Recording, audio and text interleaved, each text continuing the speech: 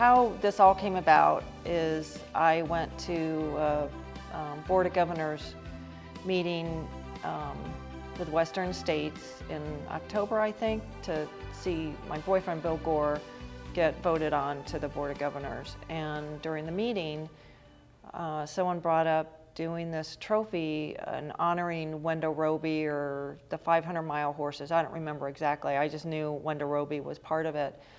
And they were talking about doing a bronze, and I had already done one bronze and I was working on a second one. And I offered to do the bronze for free if they would pay for my expenses and foundry costs. They gave me more details, and originally I was hoping it was going to be a horse going over Cougar Rock, a horse and rider, and I thought that would be so much fun to do. And then he gave me the picture of the famous Wendell Robie photo of him giving his horse the water in the canteen. And I talked to Jeff Herton, and he had told me that I could either do a bas-relief or a full-size sculpture, and asked me what I recommended. And in talking to Ronnie, we talked about doing a bas-relief and doing a full-size or doing a bust, and Jeff had recommended doing a bust, you know, just a partial figure. So Ronnie and I talked about a time frame, and she said, you know, I can do it, but you have to have the piece here on June 1st, which gave me like 31 days. So I worked my butt off and got it done. And it was the most wonderful experience I've done artistically. I mean, I just was 13, 14-hour days, wake up really early in the morning, and I don't get up early. And I was up late at night, and I pretty much just worked on that, fed my dogs, and Bill took care of me, and it was wonderful. Well, Diana came to me for, which all my clients do, to cast a piece that she was commissioned for. It's called the Wendell Robie Trophy. And so she was commissioned, and it will be to take it from the very beginning, which is the mold making, casting, finish, and patina. It's a very complicated process, and it is the lost wax process, which is very old. It's probably back to the Bronze Age, over 6,000 years old.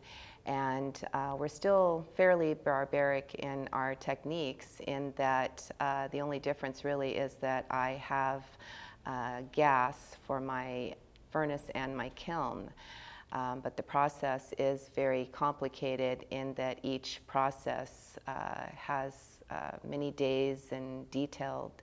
So a piece like Diana's is going to commonly take about 3 weeks for the mold and about 6 to 8 weeks to cast it, patina it, and have it prepared for a gallery. What I learned being an artist, I graduated from Pasadena Art Center College of Design, and it's a very difficult four-year college. And I remember probably one of my favorite teachers, Ted Youngkin. He was a perspective teacher, and he said that when you do a piece, any kind of artwork, you have to be accurate. You have to make sure that if you're going to do a horse, let's say an Arabian, that it has to look like an Arabian. If you're going to call it an Arabian, it can't look like a quarter horse or an Appaloosa, because someone out there is going to know that it's wrong. And so that's where you have to have your research done. And I've been always pretty good about that and making sure that my art was accurate.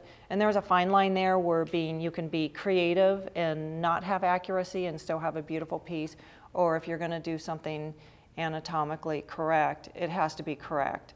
Or you're not going to convince people that it's good art. So for me, I spent a lot of time researching the project. I went to Western States, Terrell Reed, and I spent some time in the office and going through old photos, and I picked the ones that I knew was going to help. Bill's partner, Rennie, had some old pictures of Wendell, and between that and doing Google images, which I did, I would Google a horse's mouth smiling or, you know, showing teeth. And I got numerous photos of that just so I could see what that looked like. And canteens, the saddle was probably the hardest thing for me to figure out what he was riding in. I set up Bill on a saddle in my living room and took photos of him holding a bottle and holding something else in his other hand because I wanted it to be accurate. So it was such a great process when I did the armature. That was also as anatomically correct as I could do for the horse, an Arabian, and also for a man figure. And so I did the armature and the skull and the hands and all that, and I measured everything. And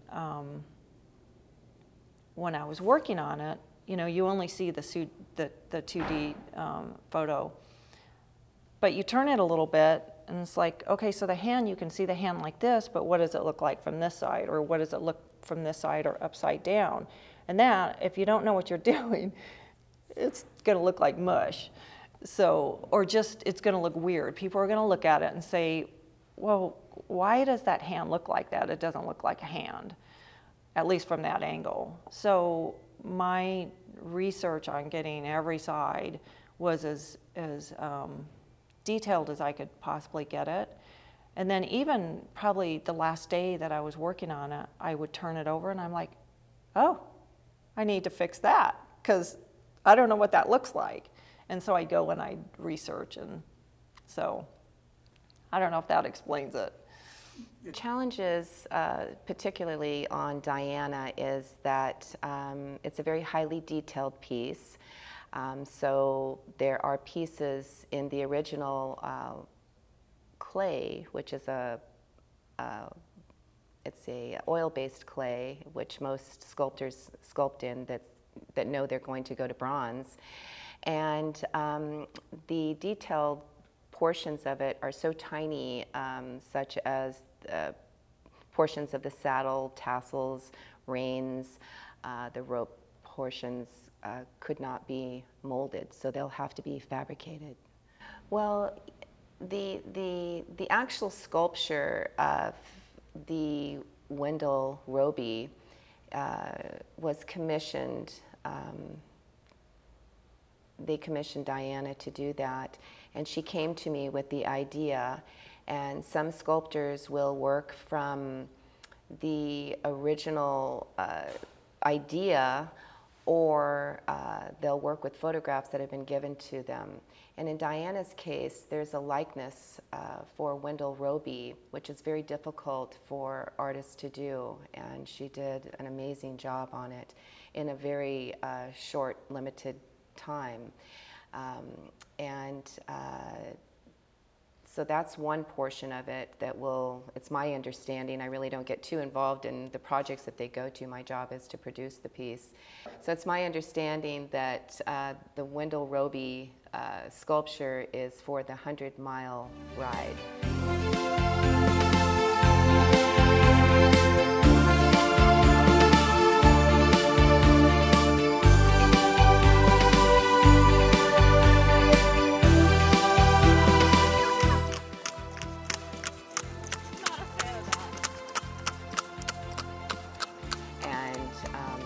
Then that organization also requested medallions, which Diana sculpted separately. Beautiful job on those pieces, and we are casting those pieces as well. Right today I started working on the medallion waxes. After the wax is poured, there's edges and imperfections because of the nature of the mold that need to be taken out. And so I'm sanding all those edges so they're round again.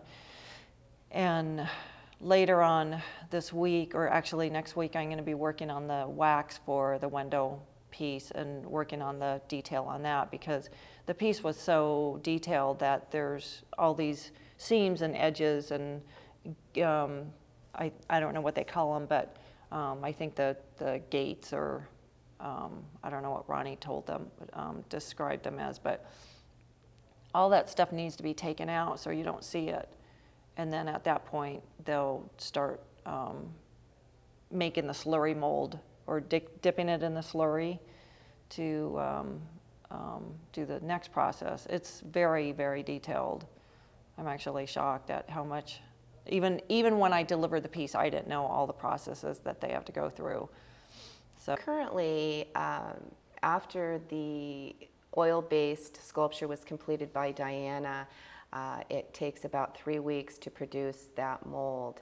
And so currently we just completed that mold. We're pouring waxes now.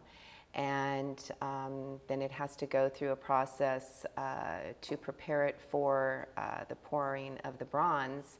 And we are expecting to pour that in metal approximately the 12th or the 14th of July to meet our finish deadline of the July 30th date. You know, I just like to say that, you know, I've worked with many, many different artists through the years, from really large monuments to really small gallery type pieces, and for commissions such as this Wendell Robie event. And Diana is very, very talented, and it's been really a joy to work with her because she does what the Foundry asks her to do. She does it in a timely manner. She is very talented, and we're looking forward to this piece and other works by her.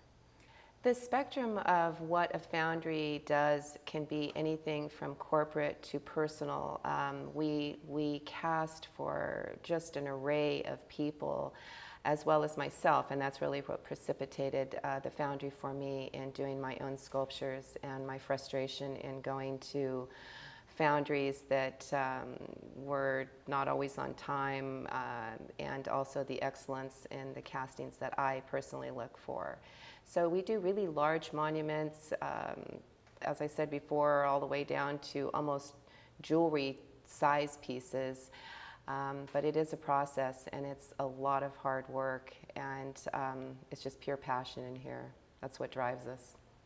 The medallions are the piece, it's a little silver dollar piece, bronze piece that's going to be inscribed on the back, are given to horses, owners that have finished Tevis 500 miles or 5 times. And the bronze itself is going to be set on a base, and the names of these horses are going to go around the base, like the Tevis Cup and the Scripps and the Hagen Cup. So the medallion is just something that these owners can take home after Tevis. And there's, I think to date, there's about 45 retroactive horses, which is pretty amazing, you know, since the ride started. So that's what I'm working on today, sanding them. I'm just so excited to be a part of this, so I just feel so blessed, and thank everybody that trusted me to do something that I had never done before to this extent. I'm pretty touched.